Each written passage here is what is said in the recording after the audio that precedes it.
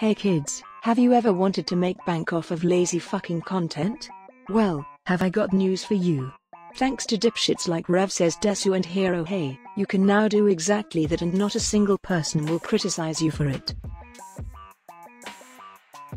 Do you spend countless hours seething over white teenage girls on Twitter? Well, now you can make that into a viable career. Thanks to the large amount of autistic teenage boys left unsupervised on the internet, you can now profit off of having a temper tantrum at the brain-dead droolings of children on Twitter.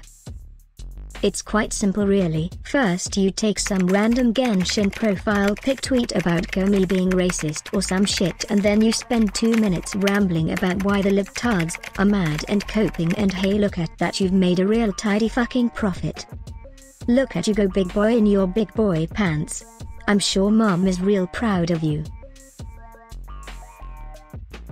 To truly capitalize, you must understand your audience. This is why you must poorly crop hentai and put it in all of your thumbnails. This will grab the attention of the sex offenders who watch the excrement you call content.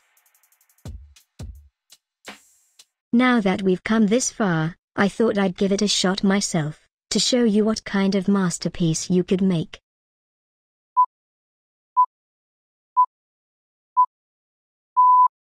Hey guys, 47 here. Today, Chris Liberals on Twitter, listening